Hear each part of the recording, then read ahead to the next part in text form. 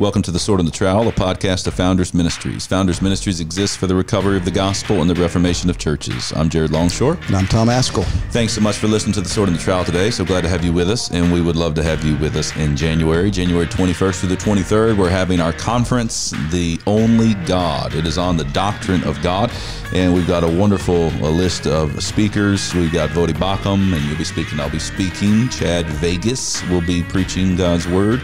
James Dolezal as well. And then we have Virgil Walker and Daryl Harrison, the Just Thinking podcast guys that are going to come do a live podcast with us. Man, we're going to have so many exhibitors that are coming to this. I'm excited about just a great space that has been provided from a local church down here. So you can still register at founders.org. Check that out, January 21st to the 23rd, but you have a way to extend it on Wednesday and Sunday. That's right. We have a pre-conference with Vodi Bakum speaking Wednesday night, January 20th, and then we also have Vodi scheduled to preach in our church on the Sunday following. So come early and stay late and enjoy all of the blessings that will be afforded to us here in Southwest Florida in January, which is also just a great time of year. It's a wonderful time. Yeah, so we look forward to having you joining us. We have our Wield the Sword project that is in full swing now. Season 1 is being released even as we have this podcast today. And we actually have a matching gift set up for those who want to support the Season 2 and Season 3 of Wield the Sword. And that's going to, we're able to extend the matching gift, and it's actually going to be extended to the end of November. So if you're able to give, whatever you give will be doubled. And we're very excited about Season 2. We've got people locked in already coming to be a part of Season 2. Vodi Bakum's going to be a part of Season 2, and we're going to have Chad Vegas as well dealing with missions, and it's just going to be a wonderful season. So be praying for that endeavor. If you want to check out episode 1, which Tom did on the Word and the World, you can find that on Amazon Prime. And if you don't have Amazon Prime, then you can join the FAM, our Founders Alliance membership, and you can get access to the Armory, where we have all sorts of content there, including the episodes from Wield the Sword. Yeah, I've been told too that it's finally available in Amazon Prime UK. So if you are watching or listening from the United Kingdom, check it out. Make sure that it exists there. We've been told it's there. Or, you could just cancel your Prime membership and join the FAM, and so you can get it there, right? There you go. That's what you could totally do. For those of you who are not a part of the FAM, you can check that out at founders.org. There's 3 different ways that you can join us and support us on a monthly basis. And if you do that in the month of November, we're actually giving away one of these free The Sword and the Trowel mugs. So I'd love for that be our gift to you if you sign up in November. Yeah, I've been traveling a little bit the last few weeks, and I've been with different groups of pastors and had wonderful conversations with brothers in 3 different states now, and I'm encouraged with what's going on in a lot of churches. And a couple of those pastors, their churches are Founders Alliance churches, so they've come on board. Their churches have put us in the budget. We're so grateful for that. I mean, we can't do what we're doing without the kind of support that we have. People pray for us, and people are supporting this work financially, and that's wonderful. I mean, we got lots more things we want to do, but the Founders Alliance churches and the other pastors were asking, well, what's involved in that? How come I've never heard of that? Well, it's our fault. We don't talk about it a lot, but we want you to know that if you're part of a church that's benefited from Founders Ministries or appreciates what we're doing, we would love to have your church consider supporting this ministry as well. And what do? We'll send a coffee mug to the pastor, right? If the church comes on board. Or, hey, that sounds right to me. Surely we will. So we encourage you, if you want more information about that, you can contact Jared or me, and we'll be glad to talk to you about more specifics. Yes. We know that we live in crazy times right now, and we're seeing a worldview manifests itself in our society and the way that things are functioning all around us. We've been talking about this for a good while, and Tom and I have written a book. It's called Strong and Courageous: Following Jesus Amid the Rise of America's New Religion. And certainly there's nothing new under the sun, and so if you ask us to detail what's the exact nature of this new religion you're talking about, well, we're not saying that we can point to all of the different details of the new religion, but we can certainly see a faith commitment that is not the biblical faith, a commitment to a king that is not a commitment to Jesus Christ, the king, manifesting itself all around us. And it really is going to take strength and courage to follow the Lord Jesus Christ. And so today we want to get into the topic that you addressed in Wield the Sword. The first episode was about the Word and the world, these two ideas coming together. We see many ways that people can say, well, I'm committed to the Word, but it doesn't seem to have an impact on the world, or we don't see how it's related to what's going on in the world. And so you did a wonderful job of dealing with that, Tom. Why don't you kind of give us an idea of what you talked about? Yeah, well, the world doesn't exist apart from the Word. I mean, God spoke the world into existence, and sometimes we lose sight of that. And so I'm just always advocating coming back to basic principles. How did we get here? Who are we? Why are we here? Of course, none of those questions can be answered apart from Genesis. And you read what God reveals in Genesis about how everything came into existence. There was nothing that existed outside of God prior to God speaking the things that exist into existence. So it's by the word of his power that all things exist. It's by the word of his power through his Son that all things are now held together. And it is through the ministry of his word and spirit that he is making himself known savingly in the world through what he's done in the word incarnate, Jesus Christ. So yeah, we can't assume that we can understand this world, how to live in this world, apart from the Word of God. I mean, God has spoken. He speaks in nature, creation. The heavens declare his glory, but he has spoken to us in specific ways, revealing his salvation in Christ through the written Word. And, I get it. People think sometimes the Bible's not relevant, but whenever I hear people talk too long or too much about that, I wonder if they've ever really read the Bible. I don't think they have. Yeah, and of course you see the foolishness of the comment when you make this connection. How could the Bible, which is the Word of God, be irrelevant in the world that God created by his word? That's right. And so it's the creation, man, this is so wonderful. You detailed this so well in the first episode about if you could go back. I mean, imagine you could go back to the creation of the world, to those 6 days in which God created the world as we know it. And if you're there and you just take the truth that God is eternal, so no beginning to him, no end. He's outside of time. He just is. God is. And no creation yet. And then out of nothing, something. Out of nothing, God creates. And that's amazing enough. And you're like, wow, maybe he won't tell us how he did it. Maybe we will just know that he did it, that he brought forth creation. But then we actually know how. If you say, how did he do it? Like, how did trees and birds, like, where'd they come from? Or, they came out of nothing in one sense. And then, but the word, he spoke. Let there be. Let there be. And God said, and it was so. And so we so often don't think about the world that way. And it's really, in many ways, it's a recovery of general revelation. And by general revelation, for those who are not aware, we're talking about there's a doctrinal difference between general revelation and special revelation. General revelation is what God has revealed through creation, through providence, and then special revelation is what God has revealed through the prophets and the apostles, through God's word now in Scripture. And so, they're different, but certainly they're both divine revelation. They're both the Word of God.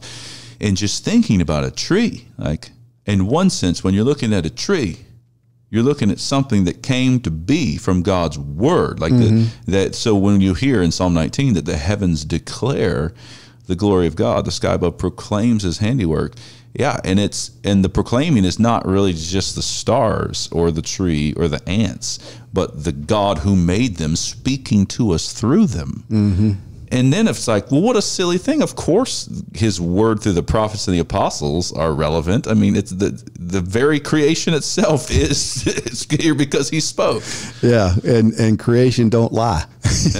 I mean, there's those of us that understand Scripture the way we do and are conservative Christians, we say the Bible is inerrant. Well, so's nature. Nature is inerrant. It inherently declares the glory of God. That doesn't mean we infallibly understand it and we can misconstrue it, and certainly that happens all the time. People look at the creation and worship it rather than the Creator, and that's our problem innately. But creation tells us the truth about God, and the Word, the written Word, gives us wisdom to understand this more and more. So the more you understand the Bible, the more you spend time in hearing from God through the ministry of His Word, written Word, and Spirit. Then, I mean, there's those songs about the grass is greener, the sky is bluer. And it's true. It's because you recognize this is indeed our Father's world. God created all of this. And of course, in the Bible, we learn not just about created nature itself. We learn about history and the fact that history really is His story. This is what God is doing. We're all part of this. And that's amazing. You think about, God is telling a story over all of human history. And we're a part of that, and our part may be down here in a little nondescript corner, but we have a role to play in what God is doing for all of eternity in this space and time we know as history. And history gains significance. All human history gains significance based upon what God did whenever He sent His Son into space and time in the person of Jesus Christ, when God became flesh, so that everything before that gains its significance relative to that coming event. Everything after that has significance in relationship to that past event. So here we are on the other side of it, and life has meaning, purpose. We can gain some great measure of understanding about all of that because of what God did when He invaded space and time, when He came in the person of His Son to live in complete conformity to the commandments that He had given to His image bearers. And then as Jesus laid down on the cross and gave up His life for the sake of sinners so that our sins could be atoned. And then when He split the grave and came back from the dead, never to die again. So there's a human being that died 2,000 years ago that's still alive today and will never die again. I mean, all of that fits into what the Scripture tells us that God is doing with His creation. So, yeah, it's just hard to be patient with people who think that the Bible's not relevant. I think not relevant. It's like your eyes not being relevant to sight. Yeah, and you mentioning our Christ and the work that He's done for us and connecting that to the Word, right? God created the world by His Word. And then the Apostle John tells us that in the beginning was the Word, and the Word was with God, and the Word was God. And this God who is the Word, Jesus Christ, we hear in John 1:14, and the Word became flesh. And if you think that you've somehow exhausted the wonder of the incarnation, then you haven't, and you can connect this idea. So God created the world through His Word, and then the Word became flesh. The Word became flesh and dwelt among us, and then the Word died, and then the Word rose again, and so we have the resurrected Word, Jesus Christ, in whom we now have trusted, and we are in Christ, the Word, and the Word is in us, and we're walking around on the world that God made by His Word, proclaiming the truth of the Word to this lost and dying world. And we're seeing the kingdom of the Word of Christ advance on earth as it is in heaven. And so when there's so much mystery and glory packed in the idea of the connection between the Word and the world. Then you deal with really 21st century evangelicalism, particularly in our time in America. And the trouble seems to be we have found a way to say, well, we're Word people, but it's like the Word in our bedroom. It's not the Word in the world. It's like our lives are like the Word, and maybe the Word and even the church, but it's the Word in my home, and the Word in my devotion, and coffee and Bible time on put on Instagram. Oh wait, the light's not quite right. Instagram. But it's like, but what about the Word in the world? What about that Acts vision of the Word kept advancing? Yeah, well, the Word has creative power with the ministry of the Spirit. I mean, the Spirit uses the Word to change people. I mean, and we've seen people change. We've seen cultures change. We've seen history changed by the ministry of the Word in the power of God's Spirit. As God's people, like you and me, just flesh and blood, people who've come to know this living God through Christ, have taken that Word seriously and gone out and sought to make that Word known. I mean, where the Bible has gone, civilizations have been transformed, and people have been renewed in their relationship to their Creator and to one another. I mean, you just see this. Look at Scotland. You know, Scotland's the nation that was born in a day as the Reformation fires of God's Word spread throughout that land, and the whole communities were changed. We've seen it here in the United States, in the Western frontier, in the late 18th, early 19th centuries, where there was a place in what's now Tennessee and Kentucky called Rogues Harbor, and the Cumberland Valley area, where there was no law west of the Alleghenies. And so, you know, all the criminal elements would try to cross over the Alleghenies and get away from the law and judges and sheriffs and such. And Rogues Harbor was completely transformed in the early days of the Second Great Awakening by the preaching of the Word. And this has just happened time and time and time again. So, yeah, the Word is incredibly relevant because it is incredibly powerful to make people right with God.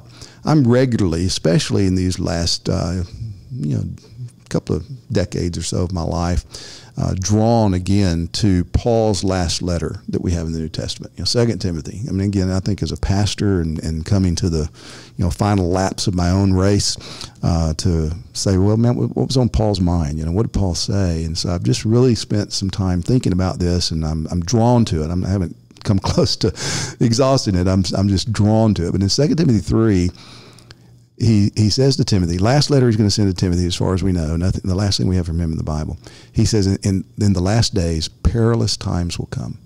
And of course, I grew up in an era, in a place where the last days, you say last days, and people think Tim LaHaye, or they think the late great planet Earth, or all those kind of apocalyptic type of scenarios that have been played out, saying this is what's going to happen in the last 7 years, the last 3.5 years where Jesus returns. That's not what the New Testament means by that phrase at all. And we know that's true because he gives him specific instructions to Timothy about what to do in the last days when perilous times come. And what he's talking about there is the same thing he means in Ephesians 6 when he says in the evil day, there's going to be an evil day. So there are going to be perilous seasons that happen in the last days from Christ's first coming to his second coming. And he gives specific examples of what those perilous days will look like. He says people will be lovers of self rather than lovers of God. They'll be proud, arrogant, boastful, abusive to parents. I mean, he gives a litany of things, and you look at it and you say, yeah, it kind of sounds like yesterday. That sounds like what we read about every morning when we open our computers and turn to our news sources and see what's happening here. And he's describing a world that's gone mad. And then he goes on to describe how there will be people who also have an appearance of godliness but deny its power. They will want to have teachers that tickle their ears. They won't put up with sound doctrine in chapter 4. And Paul's not talking about the world anymore. He's talking about people in the church. And he gives Timothy 2 specific instructions. When the world is going to hell in a handbasket, and when the world has infiltrated the church such that you've got folks who are always learning, never coming to a knowledge of the truth, and they're deceptive, they're taking weak-willed women captive, this is happening inside the church. What does he tell Timothy to do? Well, I think it's in verse 14 of 2 Timothy 3. He says, you continue in the Word. You continue in the Word that you've known from the time you were a child. These Holy Scriptures are able to make you wise to salvation, verse 15. And then in chapter 4, preach the Word. Mm-hmm. So personally, continue in the Word, and then publicly, your duty, preach the Word in season, out of season. So what's our hope whenever everything seems to be coming apart at the seams in our society? It's the Word. Stay in the Word. What's our hope in the church? It's preach the Word. When people don't want to hear the Word, what are you supposed to do? Preach the Word. We don't have a plan B. Yeah, and you have this, I do think sometimes we miss the truth that the Word of God always accomplishes its purpose That's right. in the world. And this is what the prophet Isaiah is talking about, Isaiah 55:10, where God says, "For as the rain and the snow come down from heaven and do not return there, but water the earth, making it bring forth and sprout, giving seed to the sower and bread to the eater, so shall my word be that goes out from my mouth. It shall not return to me empty, but it shall accomplish that which I purpose, and shall succeed in the thing for which I sent it." And the challenge is the word it's dangerous. It doesn't always do what you think it will do, but it's always going to do what God purposed it to do. I mean, imagine being Isaiah, in Isaiah 6, and you just come out of your seminary church growth class, and God says, "Go preach until they're deaf." And then you go preach, and everybody rejects you. But wait, you taught me in my church growth class. My church growth class said it's got to go this way, but sometimes it doesn't. When the word of God is preached, sometimes people's hearts get hardened. Yeah. And that's actually the purpose for which God sends it forth. Sometimes it pushes back our enemies. Sometimes it converts people who hate God, and then they become faithful Christians. But it is always doing it. Sometimes it convicts us and cuts us. Sometimes it encourages us, but it's always at work. I saw this in 1 Samuel with Saul, who so desperately wanted a word from God. God said, "I'm not speaking to you anymore." And Saul tries to hear from God through the prophets, doesn't work. Tries to hear from him by dreams, the kingly way, doesn't work. Tries to hear from him through Urim, but the priestly way, and that doesn't work. But he goes down to this witch's house, and he wants to get a word from the dead prophet. So how he's twisting things so desperately. But even then, the prophet does come up, and the prophet gives him the word. Israel's going to be handed into the hand of the Philistines, and tomorrow you and your sons will be with me. And that word brings Saul to the ground. He falls down. It's still the word. It was from a dead prophet. It was the word that resulted in Saul being dethroned down to the ground. And when you have that confidence in the Bible, just open that thing and let it rip. Just teach it and know that it's going to accomplish God's purpose in the world. Yeah, and that's the hope of every preacher. It's the hope of every Christian. Paul says in 2 Corinthians chapter 2 that he has thanks God because in Christ he always leads us in triumph, in a triumphal procession, and through us spreads the fragrance of the knowledge of him everywhere. For we're the aroma of Christ to life and death to death.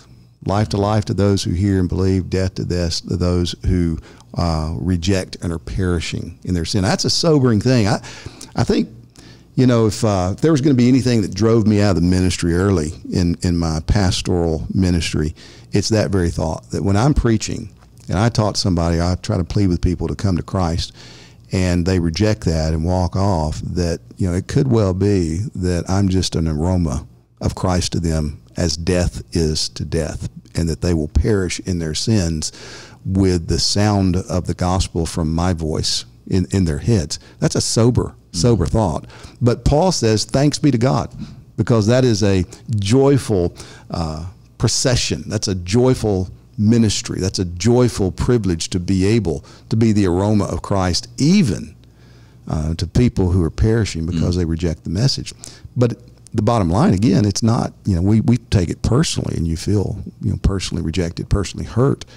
But the reality is they're walking away from the word of God that brings life to all who believe. Yeah, if there was ever a time where we need God's word at work in our world, within our own nation, what's going on, we need to see the applications, we need to see the implications, we need to actually take up the sword of the Spirit and wield it where the battle is hot. For far too long, we've been saying, well, we're committed to the word, and we believe it's inerrant, and we believe it's sufficient, and we believe it's authoritative, and we believe all of these things about it, but we're actually not using it. We're the sword wasn't meant to just sit there on the mantle. The sword was meant to be laid hold of and employed in the battle. So if you haven't got a chance to check out that first episode, Tom did a wonderful job on the word and the world, and we haven't just repeated it here. We've been riffing off of, these have been applications of your first episode, and then more episodes are soon to come. Again, you can check that out on Amazon Prime, or you can join the fam and then you catch it in the Armory. We hope that it blesses you.